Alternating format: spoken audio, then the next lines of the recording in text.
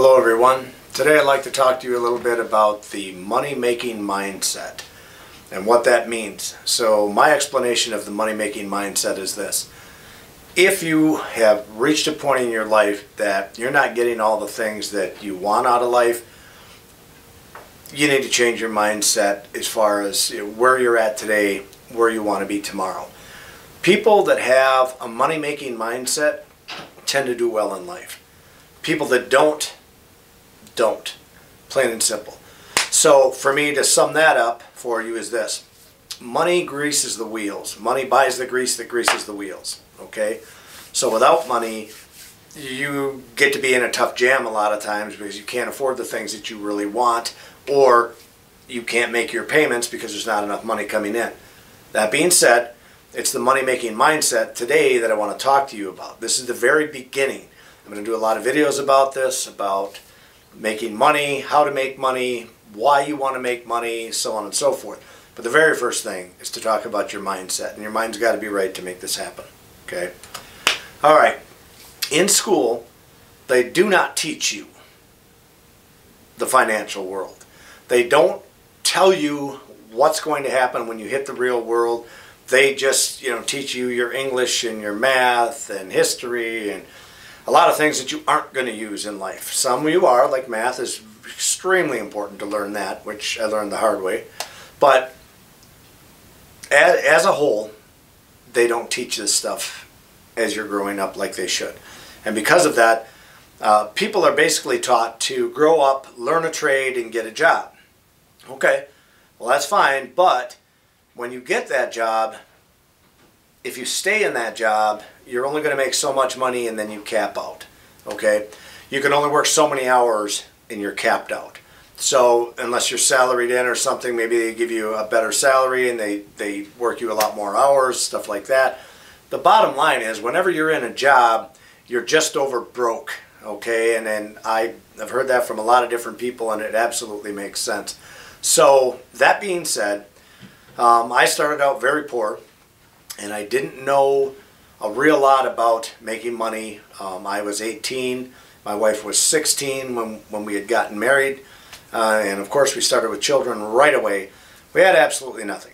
So without going into all the details of that, I was going nowhere. I was going nowhere and I didn't have the education. So it's like financial literacy, I didn't have it. I didn't understand how to go out and make better money and how to make your money work for you. And you hear a lot of people talk about making your money work for you, and there's a lot of truth behind that. So I'm going to touch base on that a little bit as we go on. I heard somebody say that there can be no change in your life without changes being made. Now, when I heard that, it took a while for that to set in. And I didn't really understand that. I just thought, oh, well, if I work harder at my job, or if I go get a second job, that'll help, and then all of our problems will go away. Well, what I didn't count on was the cost of gasoline going through the roof, and the cost of living going through the roof, and the cost of groceries going through the roof. And, having to get a loan for a car, and the insurance is going through the roof, and everything just keeps going up higher and higher and higher. And my answer is to work harder and harder and harder. Well, the government's response to that was, attaboy, go make that money, because the more I made, the more they take. All right, so that wasn't even the solution, okay? So I had to do a lot of thinking, and when I'm trying to understand that phrase, there can be no changes without changes being made. I'm like, well, what changes am I supposed to do? I'm working 2 and 3 jobs now. We're barely getting by. I mean, what am I supposed to do? Well, I had to start looking at videos like this and reading books like this that have something to do with making money, And once I started to learn more about that, at first it made no sense to me whatsoever. I was just like, what? I'm not going to risk, the little bit of money I do have on something like that because, what if it fails? I've heard that a million gazillion times. That is the wrong mindset to be in. I'll tell you that right now. I have a close acquaintance to my family that refused to change, had a really good business at one time. Things started to change and develop around him and he needed to adapt. He refused to adapt, he refused to change, he refused to learn anything new, change any of his habits, and he ended up losing his business, okay? There's risk in everything you do in life. But the only thing that's guaranteed is if you don't try, you'll fail. Because you didn't even try. So there's a big mindset there that you have to get. And that's the first thing you have to get. You have to get out of that safe way, that safe house, that little square box that you're in. You got to step outside of that box. Get away from that, because that's what's holding you back. You're the bottleneck in your company. You're the one that's stopping you. You're the bottleneck right there. You're the reason that you're not succeeding. And I don't care what you say or who you try to blame. The bottom line is it's you. In my case, it was absolutely me. I was the one that wasn't. I knew I had to make some kind of change. I just didn't know what to do. Okay? Had to start studying things. Had to start watching YouTube and reading things. And I would read everything I could get my hands on, and listening to all these different ideas and people talking. And then ultimately, I had to take chances. Okay? I had to take those chances. But once I learned the things to look for and things that I could do to make a difference, it wasn't so hard to make that change, because I knew early on I'm going to have to make these changes. Okay? So that's what got me thinking about stepping out of the box, and I got to do something different, because everything I've done inside this box has not worked.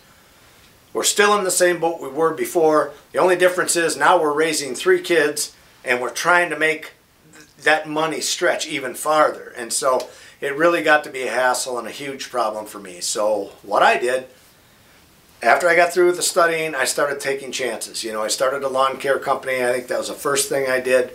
And I started that on the side, and it took a lot of work. But today, I have just a little background on me. So I have 3 retail establishments. I have a garden center. These are all sources of income. Okay? So 3 retail establishments, the garden center, the lawn maintenance division, the landscaping division, a pest control division, and a pest control franchise. And I have money in the stock market. So there's literally 9 things that I have right now that make money. Okay?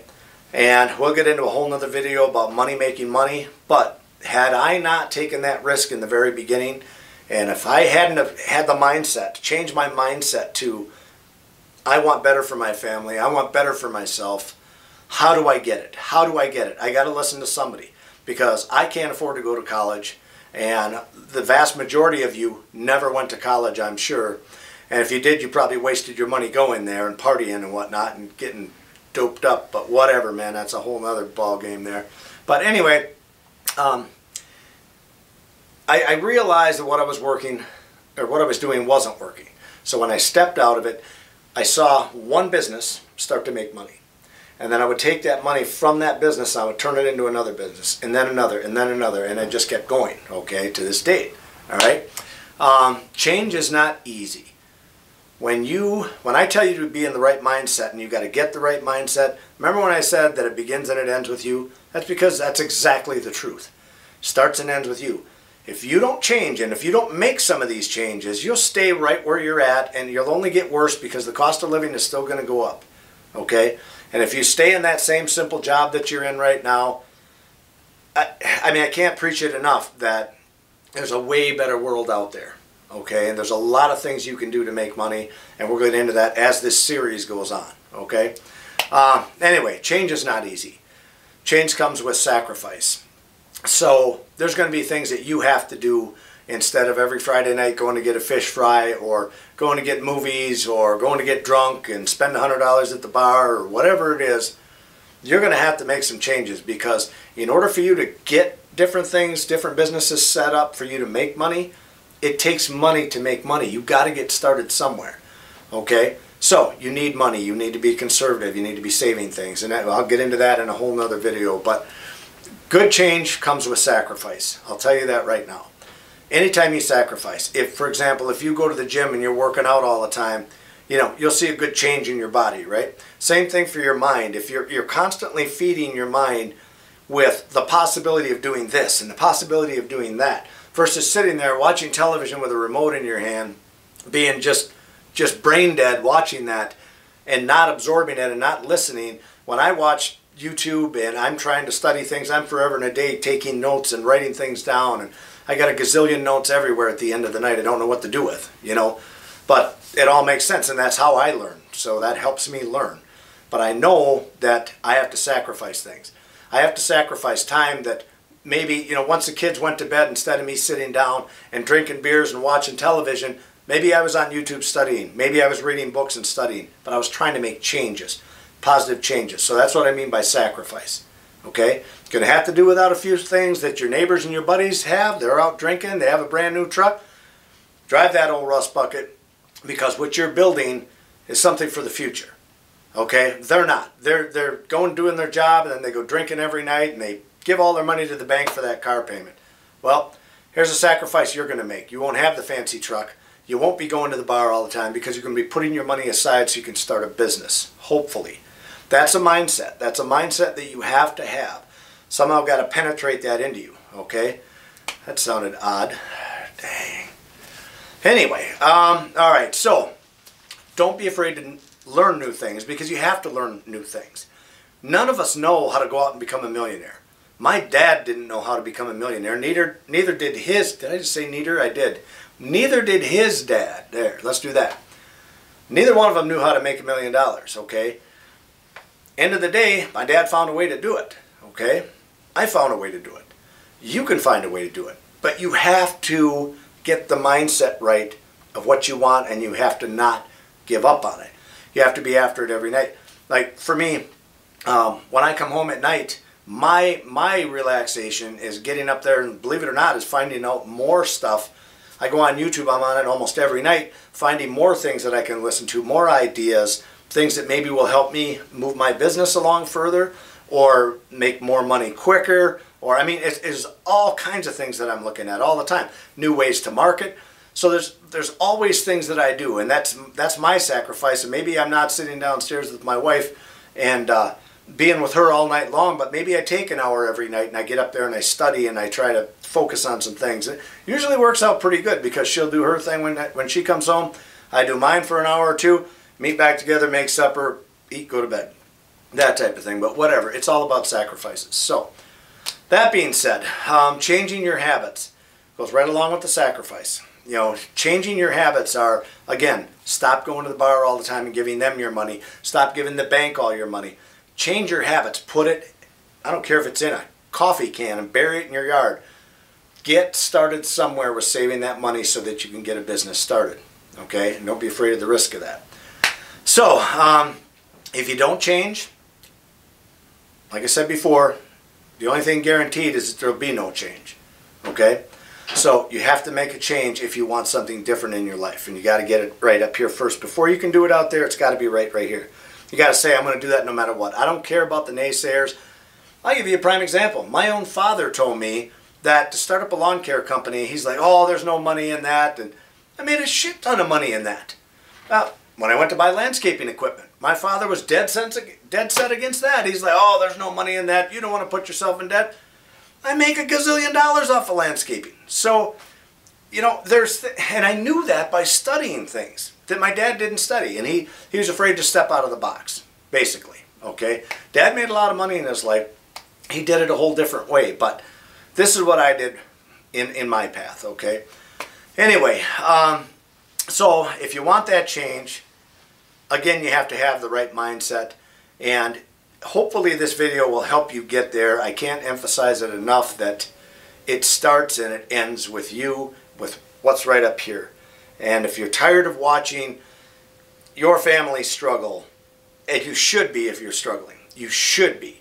If you love your wife and you love your kids, you should be trying to do something else.